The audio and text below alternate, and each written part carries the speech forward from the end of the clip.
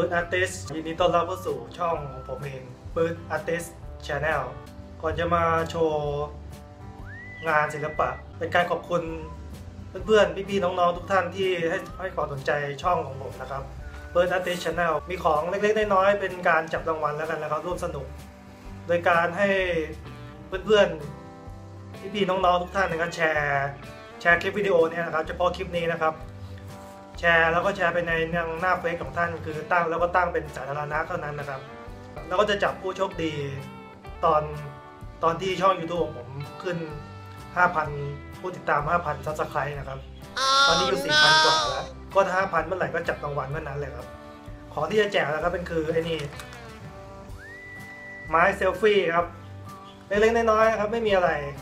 แชร์ไปเยอะๆนะครับแชร์แล้วกดติดตามกด Subscribe ไปด้วยครับหลังจากเพื่อนๆแชร์แล้วนะครับก็ให้มาคอมเมนต์ในข้างล่างนี่ครับคอมเมนต์ในวิดีโอ YouTube เนี่ยครับคอมเมนต์ว่าได้แชร์แล้วก็ใส่ลิงก์ Facebook ของท่านไว้เพื่อที่ว่าผมจะได้ไปตรวจเช็คว่าแชร์จริงหรือเปล่าแชร์เป็นสาธารณะจริงหรือเปล่านี่ครับ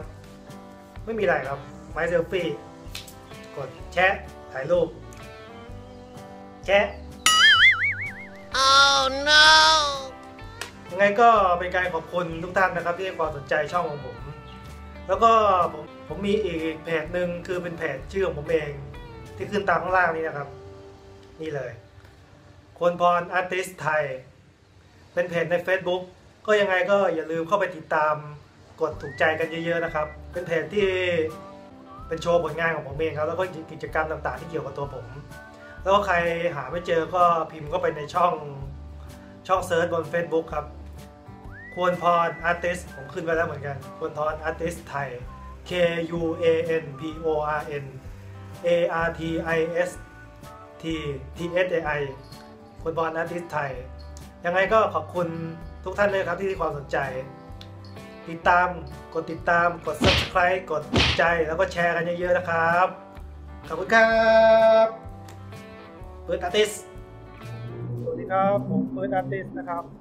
วันนี้พอดีแวะมาทำธุระก็แวะเข้ามาดูงานขอเสียงนิดหน่อยขอเสียงกรุงเทพ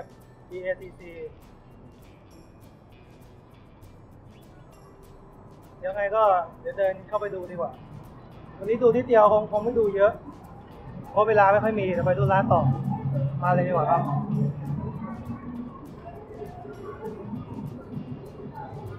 เดินเข้ามาก็เจอ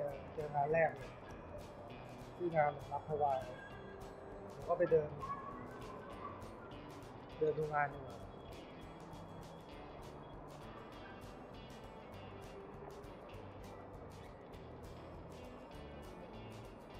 อันนี้คือลักษณะของน่าจะเป็นงานภาพพิม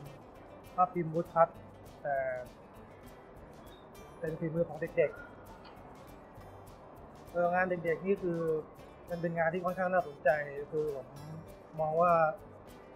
การแสดงออกของเด็กเป็นรูปแบบการแสดงออกทางศิลปะที่บริสุทธิ์ดูก็คือเขาจะทำตามจินตนาการของเขาเพราะว่าความคิดเป็นเด็กๆนะครับเป็นความคิดบริสุทธิ์ดูงานอื่นเลยดีกว่า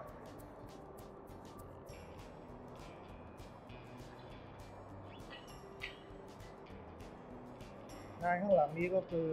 น่าจะเกี่ยวกับวิถีชีวิตของชาวภาคใต้ก็คือถวายน่าจะเป็นภูมิภาคที่อยู่ทางภาคใต้ก็คือผมดูในแง่ของเทคนิคใช้สีค่อนข้างแบบมันสนุกหรือไม่เครียด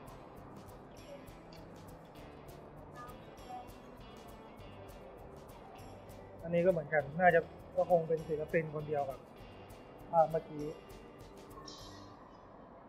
ลูกปลาหันหัวแล้วเนี่ยผมก็ไม่รู้เหมือนกันว่าเขาเรียกว่าอะไรคงเป็นรูปแบบการทำอาหารกินของคนแถวนั้น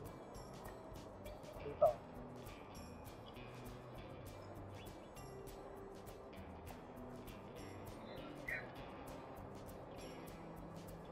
ลักษณะนี้ก็เป็นเกี่ยวกับวิถีชีวิตของคนทวายเหมือนกันเป็นภาพสีน้ำมัน ลงสีแบบมันๆสนุกดูใกล้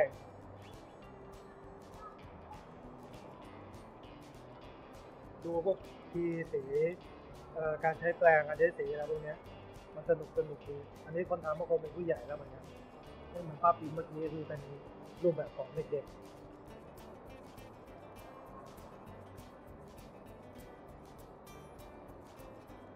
เดี๋ยวเดินดูไปเรื่อยๆนะครับคือผมถูกใจชิ้นไหนผมก็จะวิจารณ์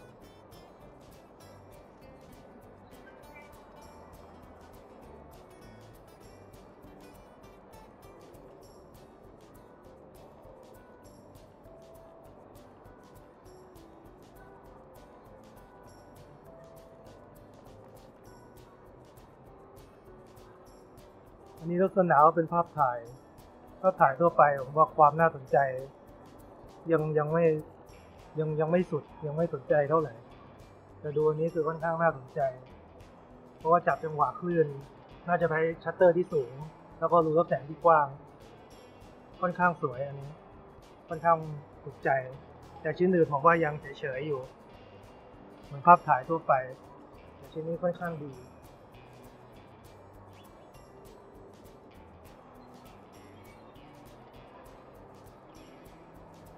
อันนี้ก็เฉยๆไม่รู้สึกอะไรไม่ค่อยประทับใจเท่าไหร่ยังธรรมดา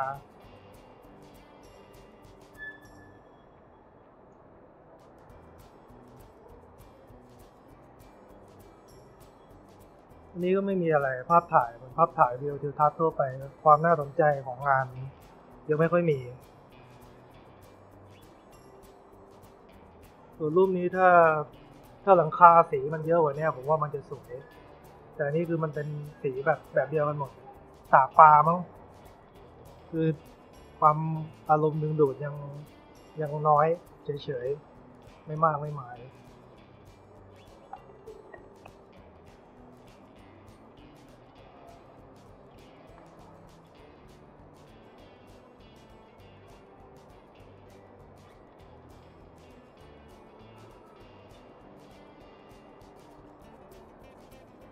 มาถึงอันนี้ผมว่ารูปนี้น่าสนใจน่าจะใช้กล้องเทคนิคการถ่ายภาพค่อนข้างดีเมื่อเทียบกับรูปอื่นผมว่า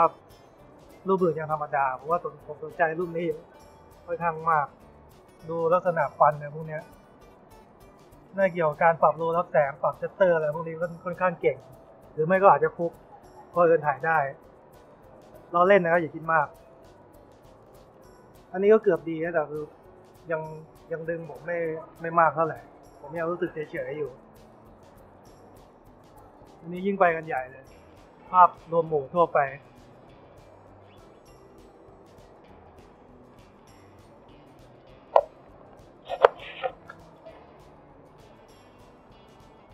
นี่ก็ลงสีลงพื้นแต่ศิลปินก็คงมีความคิดแบบของเขาอะไรผมก็ไม่รู้เหมือนกันแต่ไม่ประทับใจเท่าไหร่